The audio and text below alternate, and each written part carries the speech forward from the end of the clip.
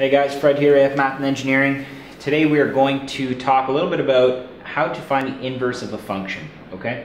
This is your typical Calculus 1 kind of first part of the course type stuff for university, and it's fairly straightforward, but there are a couple rules that we have to follow to make sure that we don't make a mistake, okay?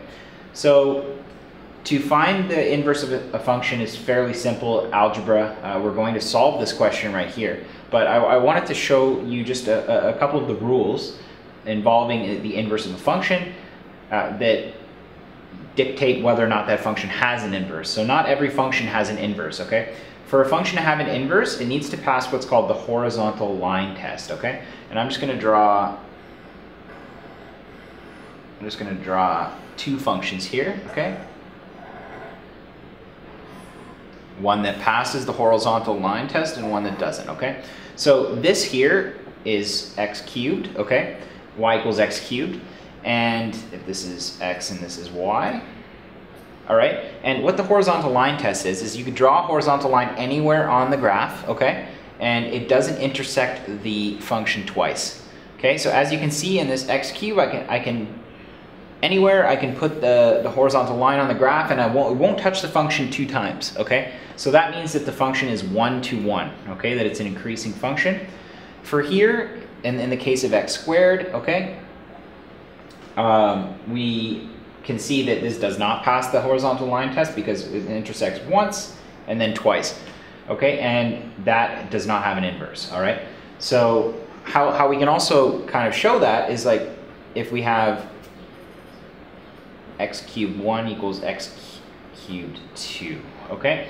So if there is a number that exists for x cubed 1 that would equal x cubed 2, okay, and another number that I can put in here. So for example, if I were to put in like 3 into here, okay, and I was putting 5 into here, if I were to get the same result after plugging those into those two functions there, then this would not be a one-to-one function, okay? So luckily for us here, because we know that it's one-to-one function, but there's no number that you can plug in for x cubed 1 and then a different number for x cubed 2 that will give you the same number, okay?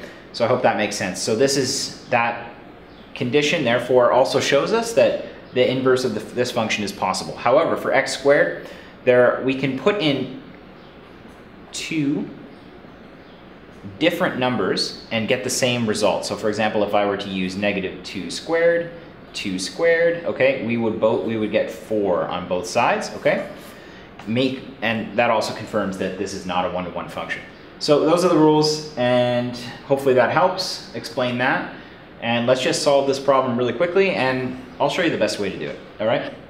So we have y is equal to f of x is equal to 1 plus root of 2 plus 3x, okay? So the way I like to do this is I like to just solve for the x variable, okay? So as we can see, the x is the independent and y is the dependent variable, okay? So we're gonna solve for the independent variable and then we're just gonna flip them once x is isolated, okay? So let's go ahead and do that. We'll move the 1, okay?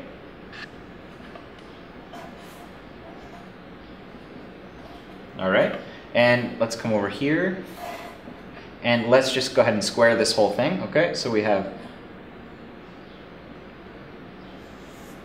y minus 1 squared, okay, equals 2 plus 3x, all right?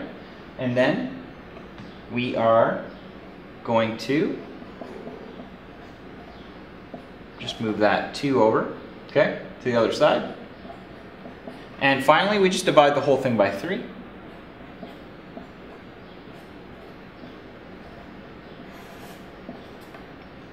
Okay, equals x, all right? So we're at the final step. We solve for x, and we're just gonna flip the x and the y, okay?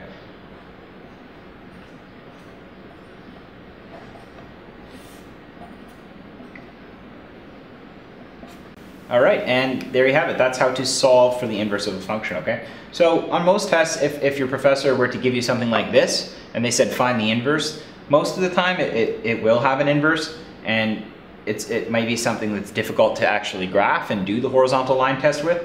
So I would assume that most of the time the inverse will exist. Anyway, so that's how we solve it, and that's a little bit about the rules of how the inverse works, and thanks for watching.